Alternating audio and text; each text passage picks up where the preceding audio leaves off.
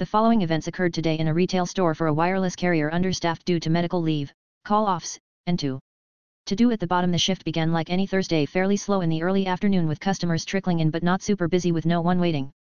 After finishing lunch I walked back out onto the floor and was shocked at how many customers were in the store waiting.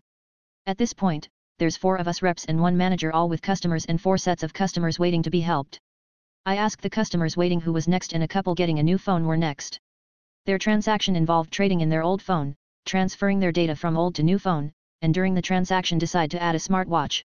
From start to finish this transaction took probably 1 hour 45 minutes, but once I reached the point where phone's almost done transferring they tell me to take the next person.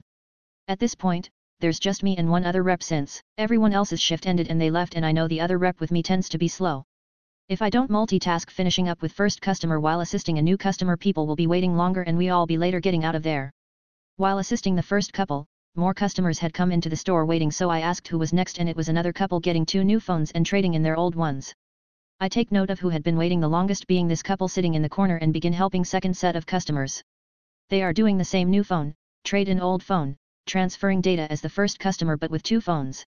I get to the point the phone begins updating software, takes 20 minutes usually, and both phones say 25 minutes and customer decides to go eat while transfer completes. I set their phones in a back room to finish transferring and return to check progress of first couple still transferring, so I decide to take the next customer. I turn in the direction of the customers waiting and ask who was next, remembering it was the couple sitting in the corner, so I look at them. The husband gets up walking in my direction raising his hand saying he was next, but suddenly I'm next. I hear from a female voice. It was a woman who had came in about a half hour before, and the next customer had been waiting close to an hour at this point.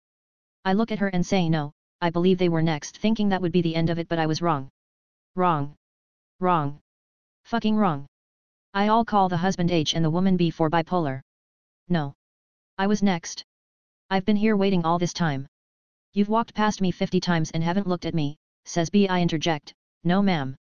I've been waiting almost an hour. It's my tea, but I interrupts him, slightly raising her voice. I begins ranting, no, it's my turn.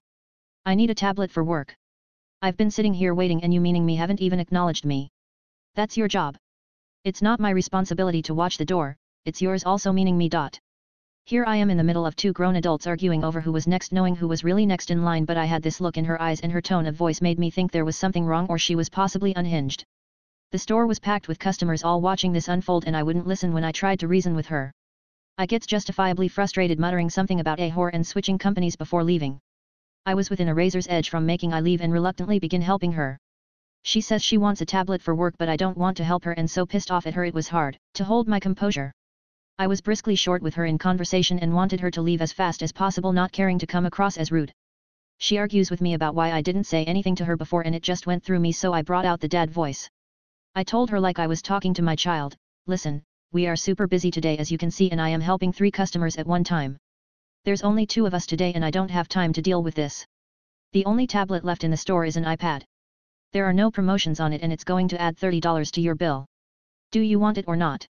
She says she'll take it, and I process the transaction as fast as possible, which takes several minutes. She uses that time to tell me God bless you and that she's not mad at me, but that it is my responsibility to watch the door. Not only is that not my responsibility, I fucking knew who was next. I don't say anything back to her other than an obviously sarcastic thanks.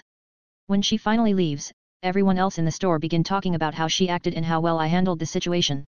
My other coworker that he was going to have to get involved while I and I were arguing, and his customers were getting ready to take I out into the parking lot, and trust me, they really would have. The first set of customers I had were still transferring, and one of them actually knew I from high school, and guess what? She is bipolar/schizophrenic. What happened here? Well, for one thing, only 2 reps working for 4 hours during the evening rush.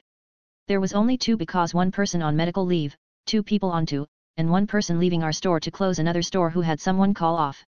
Even being understaffed, we aren't normally busy on a Thursday evening, but tonight was an unusually busy evening for some reason, and none of the customers coming in were there to do something quick. Even with all of these factors and long wait times, people still should be patient and act like adults, since at least there were 2 people who came in to work. It was nice how every other customer in the store, even those waiting, kept telling me they had my back, and if there are any complaints about me from tonight I could call them. To do bipolar/schizo woman insists on skipping line, telling me how to do my job, God blessing me, arguing with another customer with no idea. Another customer almost asked her to step outside.